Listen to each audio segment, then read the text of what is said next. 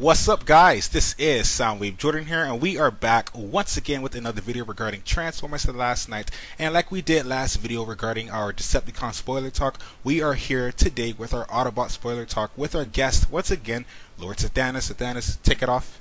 Hey, what's going on, everybody? Sathanas the Dark Lord, working on Twitch and my YouTube, Sathanas. Alright, so that's Sathanas right here. We're going to be talking about different topics in terms of the Autobots and what they're going to be doing possibly for the next Transformers film, and possibly the things they might be doing after the events of Transformers: The Last Night.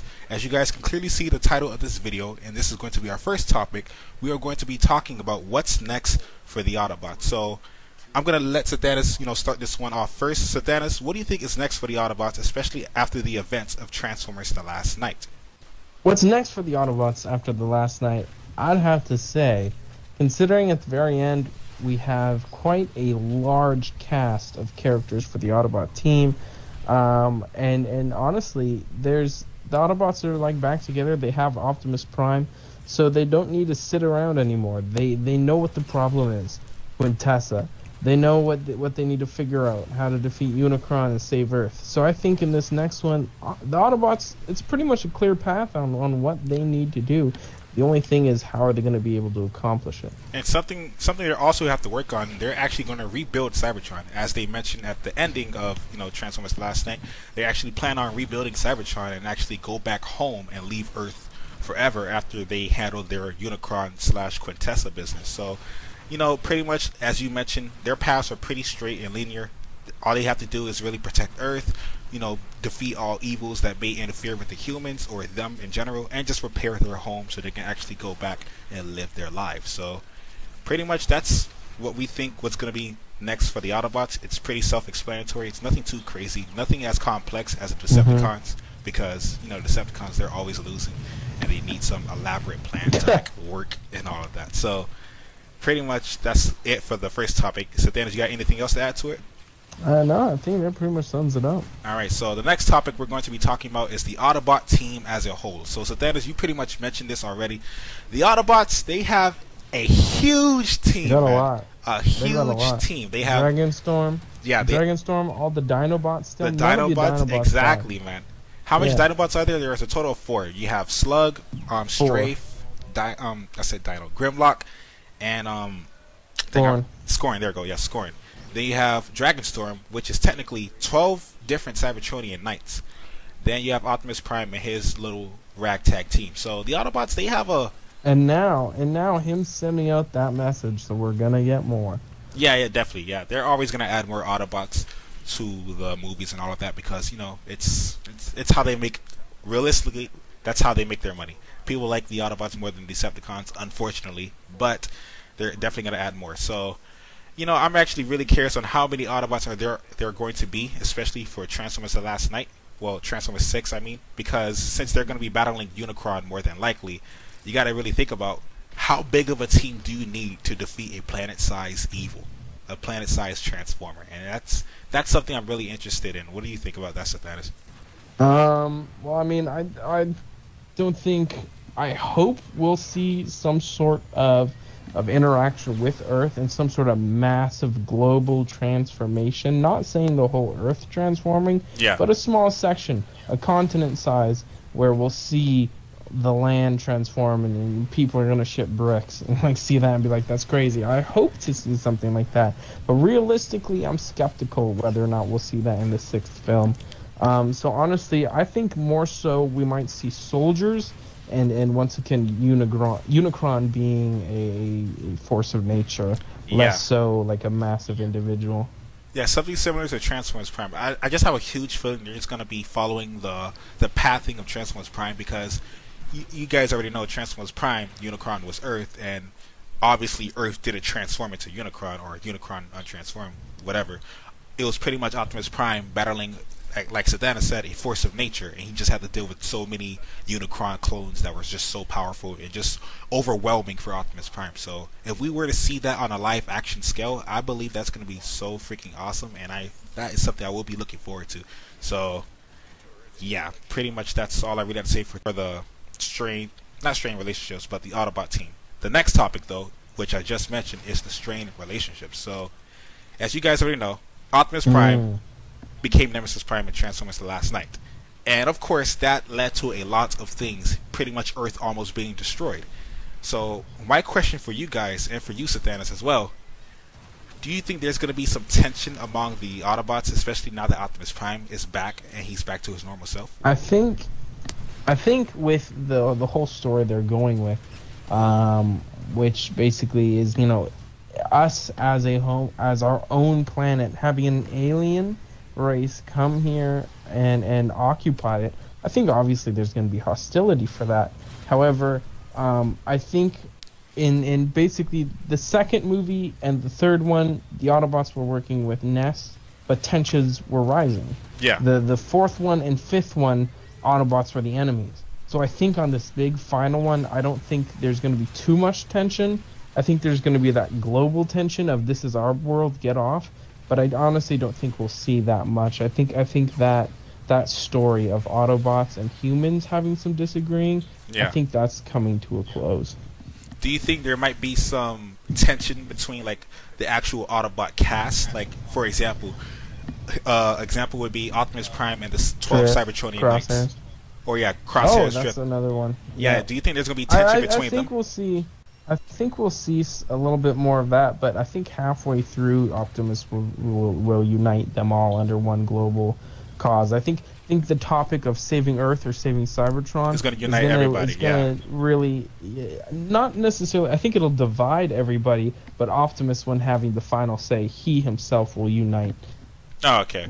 I know what you mean. How Optimus Prime gives out his little crazy speeches and everyone's like, yeah, you know, I know exactly what you mean. It's pretty much like a rally in a way. yeah. We know your name's Optimus Prime. Yeah. It's pretty much like a rally. So something else that happened in Transformers The Last Night, and I don't know if you remember, Seth, but remember how Hound, Bumblebee, Hot Rod, Crosshairs, Drift, blah blah blah, they met up with the 12 Cybertronian Knights for the first time.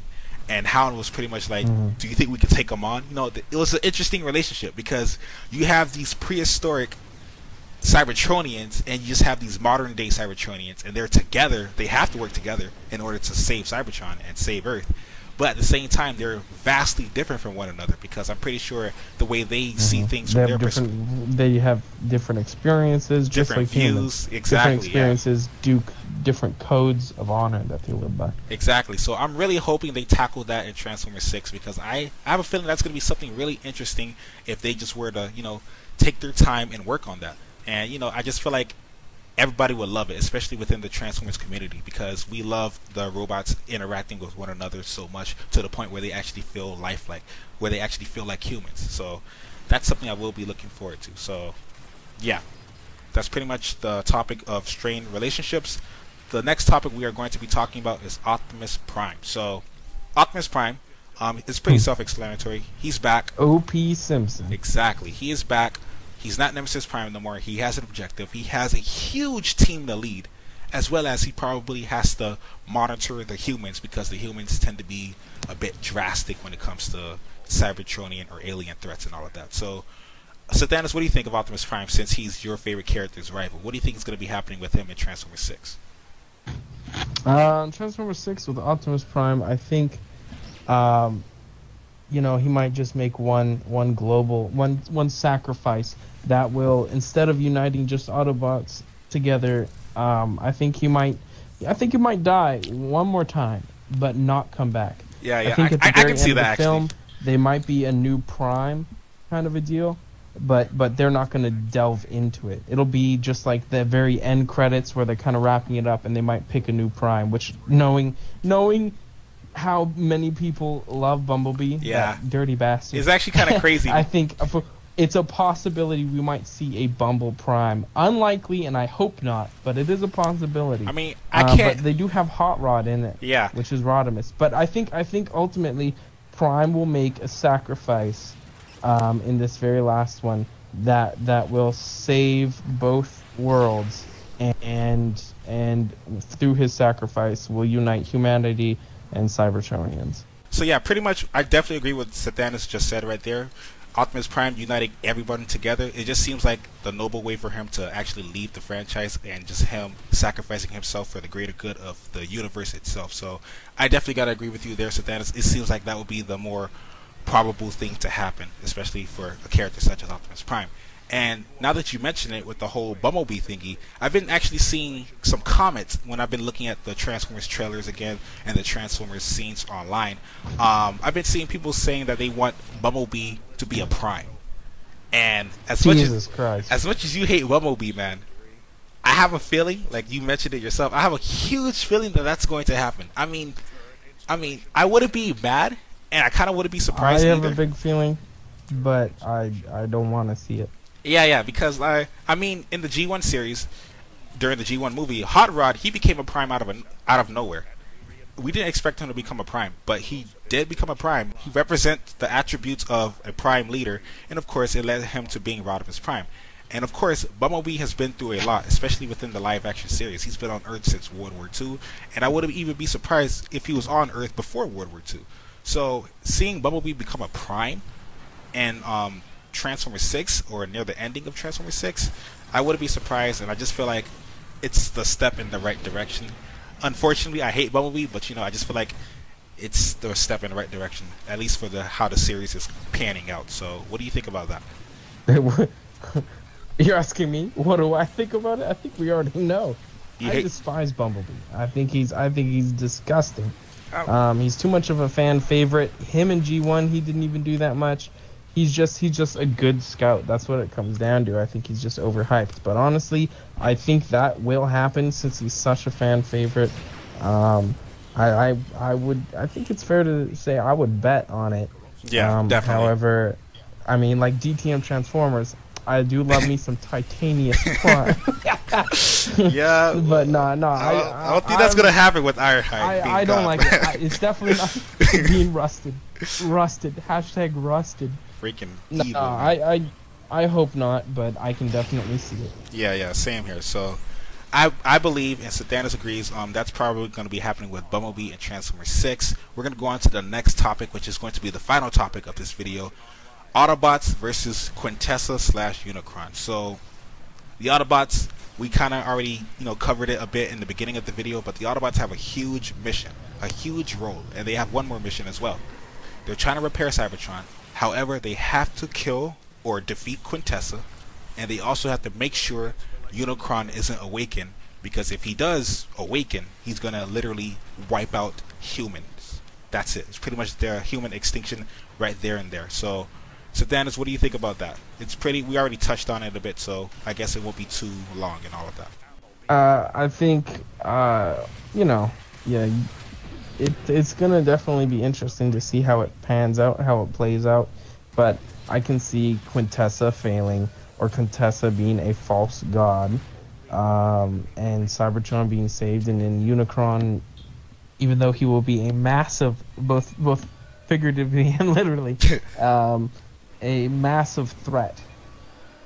But I mean, the Autobots will triumph, as all movies do, yeah. Which I hate.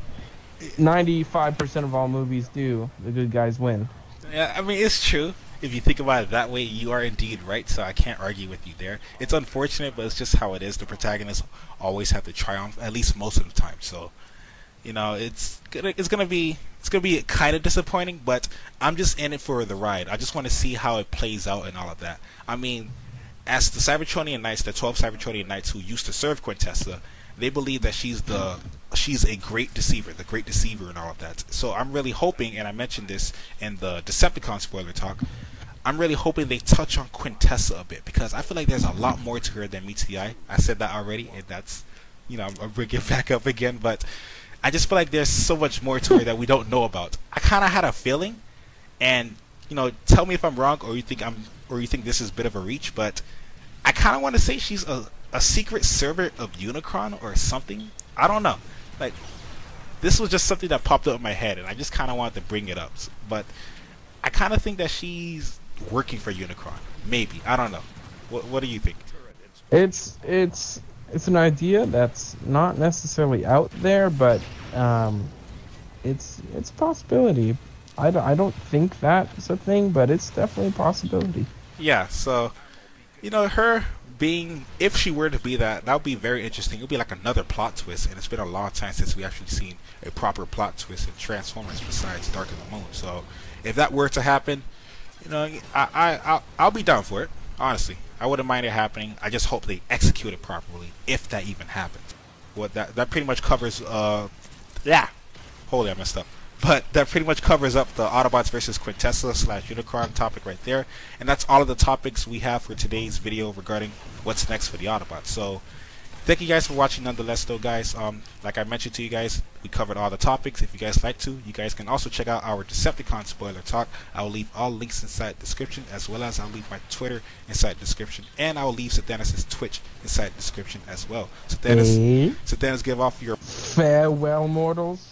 I hope you have a good time. Soundwave Jordan does some good content, especially if you're a huge Transformers fan. Make sure you keep up to date in all the games he follows as well. They are games I am very interested in, and I will be streaming. And now that Soundwave Jordan is working on his YouTube channel as well, he'll be streaming as well. So make sure you tune into both of our Twitch channels. Watch both of us play together. It's always a good time. All hail the Dark Lord, and have a good one. Alright, so thank you guys for watching once more. This is Soundwave Jordan here. Peace, late. See you guys in the next Transformers video. I'm out, and have a lovely, awesome, splendid day.